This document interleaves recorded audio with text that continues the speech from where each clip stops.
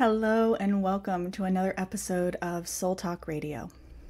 During today's episode, I wanted to dive into shadow work, what it means, recognizing our patterns, and much more. So I hope you guys enjoyed today's episode. I'm really excited to offer it to you. So first of all, shadow work, the term shadow work was coined, the term shadow, our shadow self, was coined by Carl Jung, which means the unconscious or hidden aspects of our personality. So I wanted to discuss what the shadow consists of. It's essentially the suppressed or denied aspects of ourselves. It's the aspects of ourselves that we feel shame about, so we simply pretend that they don't exist, such as jealousy, manipulation, when we're judgmental of others, that sort of thing. There are desires and beliefs that we suppress. When diving into shadow work, you're increasing your self-awareness, your emotional intelligence, and creating personal growth.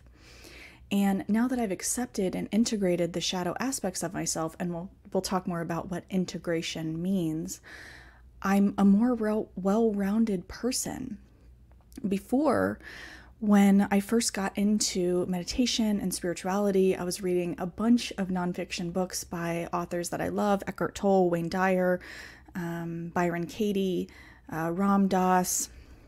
I'm trying to think of all the lovely authors that I've read, but I noticed kind of a common theme, also Abraham Hicks, but I noticed a common theme that they seem to be saying that we should be striving to not only be present and in the moment at all times, but also that experiencing negative emotions, not all of those authors, but some of them, that experiencing negative emotions was a bad thing and that we shouldn't be experiencing them. We should be positive and, happy all the time.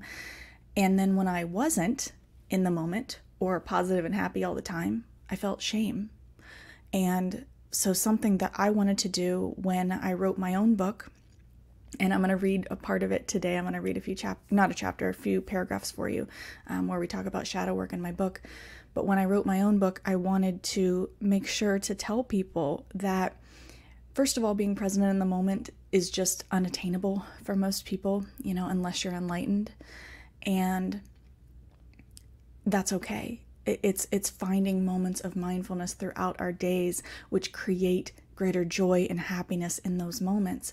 And it's also realizing that we're human beings with a very large spectrum of emotions, and it's okay to experience those emotions and not to feel shame when we're experiencing negative or difficult emotions. And so, then that led me into my shadow work journey and really diving into the shadow aspects of myself. And it was difficult. This isn't easy work, and some of the things that we deny about ourselves, that we push aside, that we cast judgment on, a lot of times casting judgment on other people for doing those things, which is really just a projection of what's going on inside of us, and the fact that we are pushing that down and shaming that part of ourselves was super hard to own up to at first.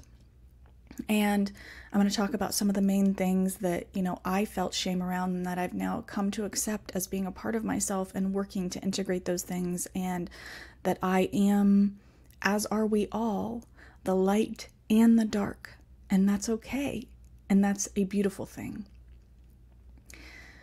So, some common examples of shadow aspects of ourselves, shadow patterns, are projection and judgment. So a common projection that I see is when somebody calls somebody else rude, right? That's not to say that person wasn't being rude, but when we call... Actually, I want to stop there because this is where I wanted to read a passage of my book to you guys to help kind of better explain this particular concept. So my book is actually broken down into 3 parts. So the first part of it, we kind of dive into disconnecting from the ego, because I thought that was really important to understand the ego mind and the ego voice. If you don't already have, a basic understanding of that. And then we dive into shadow work in the second section. And then the third section is just tools that I've learned on my awakening journey and my healing journey that I share with you guys. So this is in the shadow work section. It's the first chapter entitled Shadow Work. So I'm going to jump around a bit, but I'm going to read some of the paragraphs which help to better explain this topic. So there are many aspects of the mind, one of which we can refer to as the shadow self. This aspect of ourselves is hidden and concealed, since we are unconsciously aware of the reasons for its expressions, aka our judgments, until its motives have been illuminated.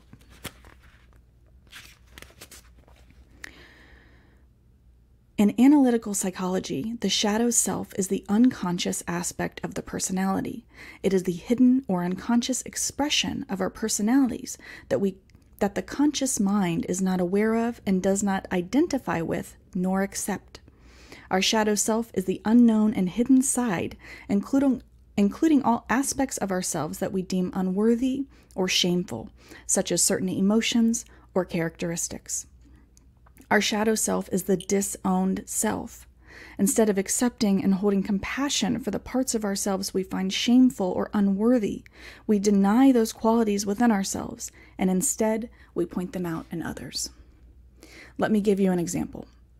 When we call someone rude, or in our mind perceive someone as being rude, that is because rudeness is a quality we are also capable of expressing, and we don't like that quality of ourselves, that part of ourselves. So we subconsciously suppress the shame we feel about that part of ourselves, and we project that shame onto another person. This isn't to say that person wasn't being rude or is capable of being rude at times. However, if you are often aggressively pointing out other people's rudeness, as an example, it may be an opportunity for self-reflection and to consider asking yourself, 1. Am I also capable of being rude at times? 2. Might I also react the same way or have reacted the same way in a similar situation? And 3. Is it hard for me to admit to ever being rude because it brings up feelings of shame? Note that this is normal when we first learn to accept and integrate the disowned parts of ourselves. Just as you are unaware that the negative judgments and assessments you project onto others are quality that exists within you, the same is true for the traits you admire in another person. If you admire their kindness, compassion, strength, courage, or perseverance, you would not be able to perceive those qualities in another person if you weren't also capable of expressing those same qualities. So I'll stop there, and it goes into more of that. But essentially what it's saying is when we're aggressively judging somebody else for something, I used rudeness as an example, it's an opportunity to self-reflect and ask, but am I also capable of experiencing the same thing that they're going through, or the same thing that they're expressing? And most likely the answer is yes. But often we don't look at it from that perspective. We simply cast judgment on that person for being bad, bad, bad. When we also do it, we also have that quality inside of us. And when we begin to look at it from that perspective, there's compassion and there's empathy for ourselves and fellow human beings. And so a lot of our unresolved issues and unacknowledged aspects such as jealousy, judgment, being manipulative, is an opportunity for self-reflection and to ask yourself, why am I judging that other person when those qualities are also within me? So next time that you're experiencing jealousy, as an example, I want you to try and ask yourself, why am I jealous? Most likely it's one of two reasons. It's either because they hold something that you also want, or that you feel like they're a threat to you in some way. But I'll give you an example in my own life. I have experienced jealousy towards people who are pursuing the things that I, at one point in my life, wanted to pursue and I wasn't, or want to pursue now and I just haven't gotten there yet. Sometimes I'll see them doing that and I sometimes immediately get that little ping of jealousy. And so in those moments, I've started to stop and ask myself, well, why are you experiencing jealousy? Most likely the answer is because I want the thing that they're experiencing. I want to experience that too. So now I've started to tell myself, then go after it. Do it. There's no need to experience the jealousy. And once we accept and understand and bring awareness to those aspects of ourselves, we're then more easily able to hold compassion for ourselves and for others, which then just kind of helps to disintegrate and integrate the shadow. So there are various methods and practices to help you kind of explore shadow work. In my book, I have a lot of, questions like what I just read to help you explore shadow work. There's also guided meditations. I just taught one this morning. You're welcome to access it on YouTube. I think it was just called Diving into the Shadow Self, and we did a little bit of visualization to help us do that. And I also wanted to talk about what is integration. So integration, when somebody says integrating the shadow self, the shadow aspects of ourselves, integration just essentially means that you see and accept the shadow aspects of yourself when they come up. So you're becoming more aware of when those judgments come up, where they're coming from, why they exist, that sort of thing. It's like when I got that ping of jealousy and I became aware of why I am experiencing that and then working to shift it.